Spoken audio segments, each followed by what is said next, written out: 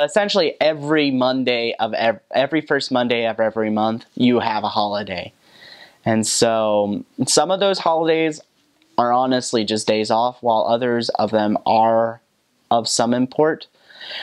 They're particularly the holidays that are different in Canada. There is Remembrance Day, which is very similar to Patriots Day in the States, where Canadians remember the people who have died in war. Particularly, it started as a way to remember those who died in World War I and World War II. And one of the ways they honor them is they wear a poppy on their lapel.